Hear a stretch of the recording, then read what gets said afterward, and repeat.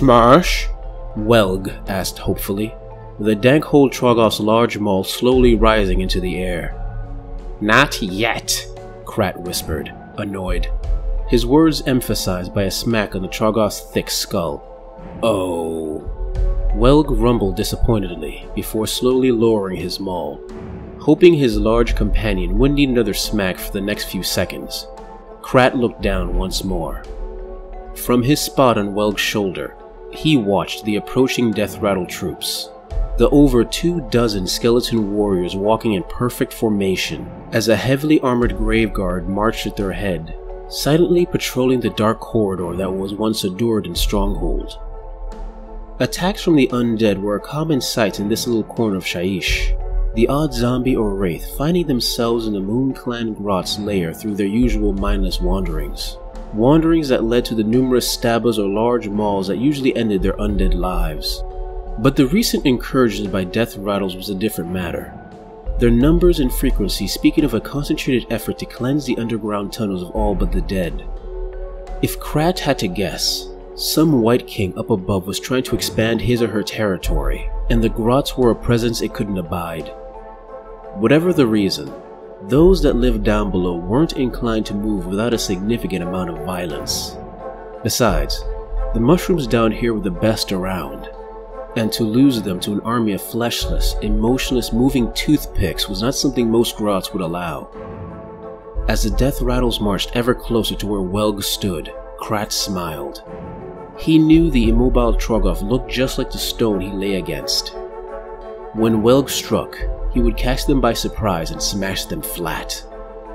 Welg, Krat whispered, when you smash, make sure you hit the armored one first. Unfortunately for Krat, Welg wasn't paying attention, distracted as he was by a segmentipede on his nose, his focus only returning halfway through Krat's sentence, specifically, the word smash. Smash? Welg screamed joyously before running for the marching undead. No, wait! Krat screamed out uselessly, almost falling off Welg's shoulder before grasping one of the mushrooms that grew off the massive Troggoth's back. In seconds, Welg was amongst the skeletons, smashing happily and giggling as the skeletons turned to dust. Krat knew that was seconds too long. While Welg smashed, the Graveguard had time to prepare his strike. The swirling purple energies on the creature's sword would cause some serious damage to his idiotic ally, maybe even negating Welg's natural regeneration. A desperate plan forming, Krat grabbed an assortment of mushrooms from his pouch, stuffed them into his mouth, and began to chew. As Welg turned to sideswipe 2 more skeletons, Krat let go of the mushroom he was holding and flew, letting his momentum carry him to the Graveguard. The Moon Clan Grot landed chest to chest with the armored skeleton and wrapped himself around it. For a brief, intimate moment, Grot head and human skull were inches apart, causing a moment of awkward silence that was accentuated by the occasional smash of a large Troggoth maul.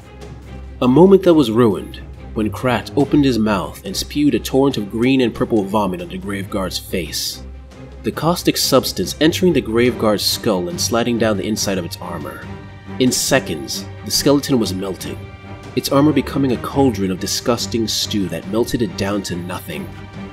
Without the Graveguard to coordinate their attacks, the skeletons were easy pickings for Welg's massive maul, the Troggoth smashing them to dust in less than a minute. His fun done, Welg looked down at his Grot friend. "We smash good?" Welg asked happily, expecting praise for a job well done. Shaking his head, Krat sighed before saying, Yeah, we smash good. Now let's go. We have more places to be." Smiling stupidly, Welg grabbed Krat and placed him on his shoulder before moving towards the deeper parts of the tunnels. Welg was thankful for his tiny friend Krat, the little Grot who always seemed to know the best places to smash.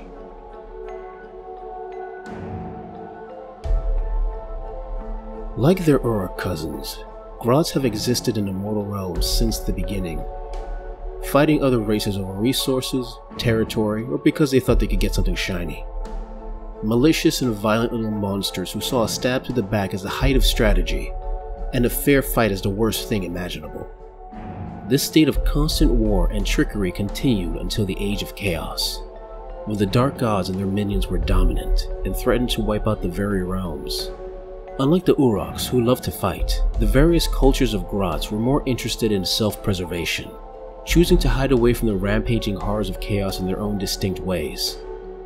For the Moon Clan Grots, already inclined to hide from the annoying thing other races called the Sun, they hid deep within the earth, digging deep to avoid what was happening up above, sometimes even accidentally digging into Fireslayer strongholds or Skaven dens, and fighting to wipe out the original occupants to expand their territories. On other occasions, their digging led to encountering Spiderfang Grot nests or Troggoth Trog holes. At first, there was conflicts, as Grots, like their bigger green-skinned cousins, are usually inclined towards violence. Unlike the Uroks, however, over time these groups made a realization. If they worked together, they could stab other people much easier. Soon, a partnership formed.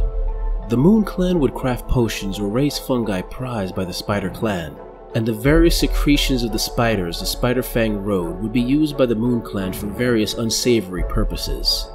As for the Troggoths, they generally preferred to be left alone, but could be convinced or tricked into aiding the Grots on certain occasions.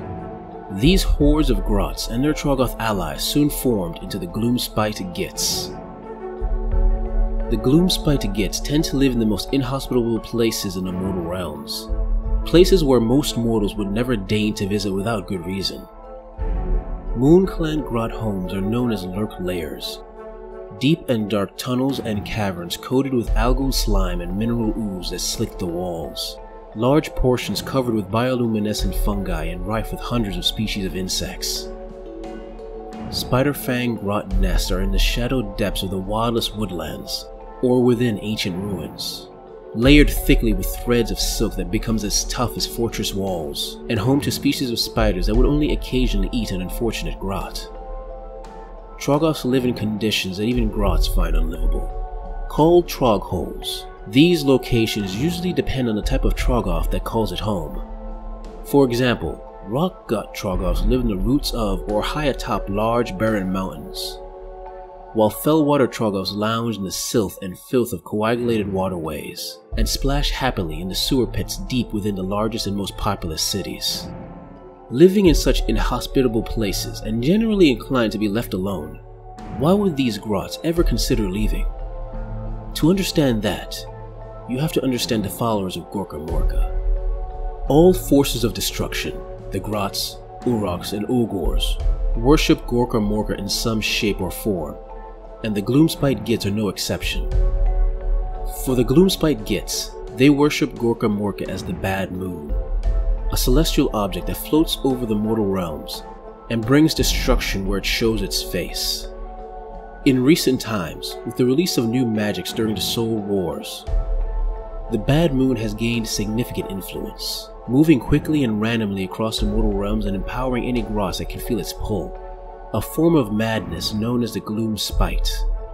The Gloomspite isn't the same as the Wa of the Uroks. While the Wa enhances the Urok's urge for mindless violence, the Gloomspite urges violence through cunning traps, overwhelming numbers, and of course, plenty of backstabs, essentially enhancing the natural cunning and maliciousness of the race to a maddening degree.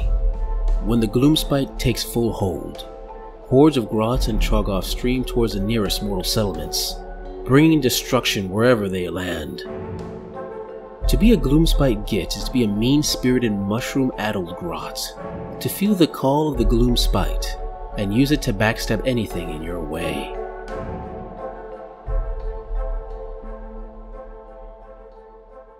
Hey guys, I hope you enjoyed this video on the Gloomspite Gitz, those little malicious monsters. If you like it, please like, subscribe, comment, press that little bell so you know when I'm posting.